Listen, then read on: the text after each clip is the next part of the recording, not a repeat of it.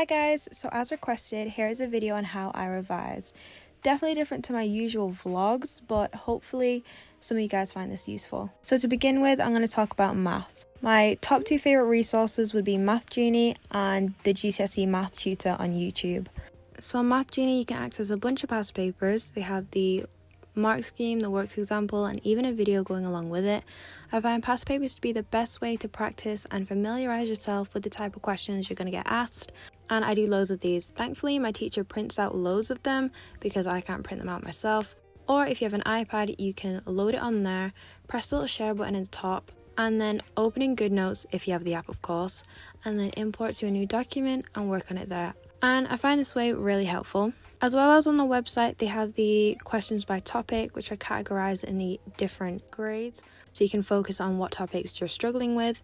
For the GCSE Math Tutor, I find it to be a good YouTube channel. They have videos that are specifically for the harder questions. An alternative resource that I don't really use that much, if at all, is Cognito. They have this website where you can pick the topics and it will generate questions, but with this means that the questions kind of stay at a basic level and it's really repetitive and it's basically the same thing over and over again, but it might be useful for some people. They do have a YouTube channel where they post math videos. They're okay, not my favourite, but a lot of my friends do like them. Also, I thought I'd mention this website called Exam Q. It's literally a website that has all of the questions that have ever been asked in GCSE, I'm pretty sure, and you can obviously filter it for what you want, whether it's calculator or non-calculator. It shows you the mark scheme, which sometimes it can be hard to read if you don't know where it is you went wrong within the question. In that case, it tells you what paper it's from, and you can go on Math Genie and look at the worked out answer for that paper. And I think the best thing is that you can filter for like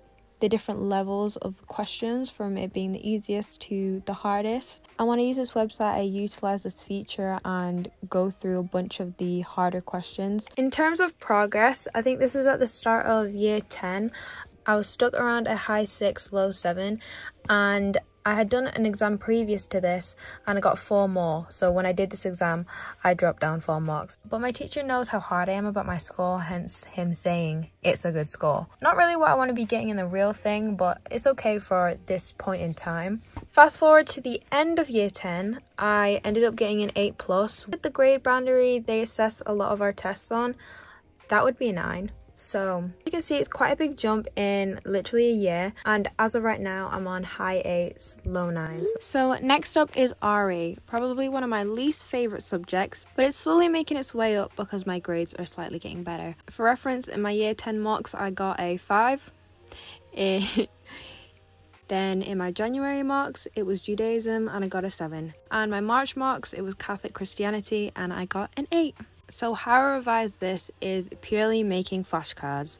I can't make notes for this type of subject because it's just a lot of writing and it doesn't really get into my head. So the website/app that I use is Study Smarter. It is the best one out there in comparison to Quizlet or Note or whatever. So I make them on my computer, I use them on my phone. I've made all my flashcards for Judaism, Catholic Christianity, and today I finished philosophy and ethics. When you make a flashcard set, you can make subsets to split up the topics, or you can just use tags. So especially if it's like before an exam, you want to make sure you remember your SOAs, you can just filter for the SOAs and just jog your memory. And where I get my information from, at my school they give us these like booklets filled with a bit too much information. Like it's just pure waffle, so I have to go in with a highlighter and highlight what's actually necessary, along with watching these videos from this guy called Has Revision. He makes summary videos which are very helpful because I can kind of see what the basic information I need to know is, and then just kind of add more information by looking at the booklet I'm provided with from school.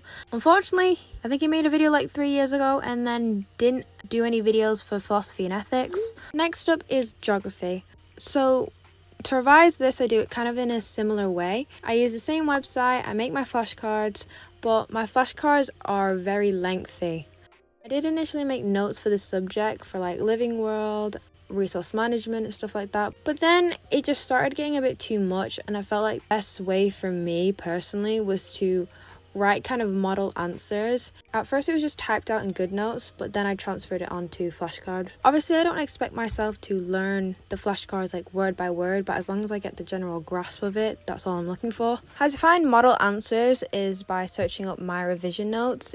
It's called exam practice, and they have answers and questions and stuff like that, and I kind of use that to base what information I need to know.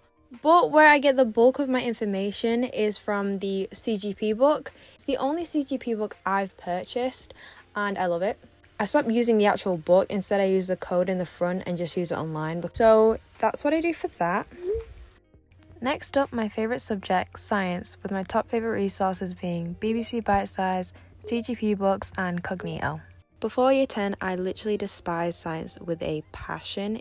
I started taking revision into my own hands because I had to revise for these end of topic tests, and I came across Cognito, and his videos are so short and well explained, and it's just brilliant that suddenly I was getting 9s, and I've been getting 9s since then. But because they're so short, sometimes you might want a bit more information, so it's probably good to pair it with either BBC Bitesize or CGP books. The only reason I have access to a CGP book is because my friend let me use the code inside of hers to access the online version, which I'm very grateful for. But if you can't, what I did is I went on the Internet Archive and I'd borrow it for an hour and just screenshot all the pages I needed, because in my mock revision list it told me the exact pages I needed, and then I would return the book, and you can do this once every hour. For my year 10 mocks, I relied specifically on making notes because the act of making notes kind of ingrained the information into my mind. But if I wanted a way to practice using the information, then I'd search for these Twinkle revision mats and then whatever topic PDF, and it will have these questions and I'd fill them out on GoodNotes. It will have the answers on the next page. Another thing is, if you make your notes in GoodNotes, then you can add the page to outline and give it a title, and then when you look at each title, try and verbally recall what you wrote down. Because I make it all aesthetic and with fun colours, certain words and stuff like that kind of pop out to me and it makes it easier for me to remember it. As of now, and for my mocks, since I made most of my notes already, I rely on making flashcards because they are really helpful for me now.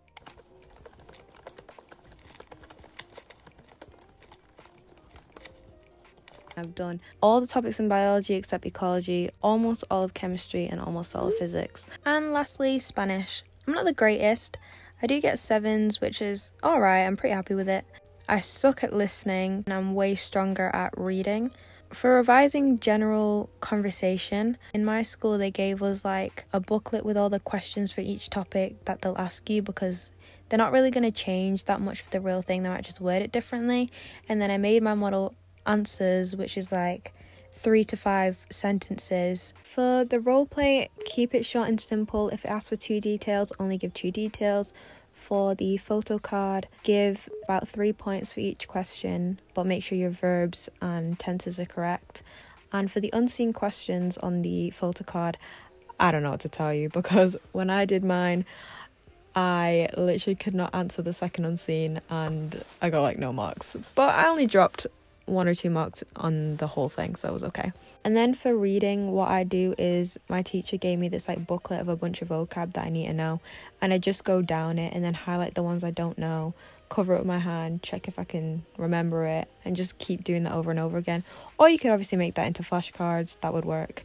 But yeah, just familiarize yourself with the vocab.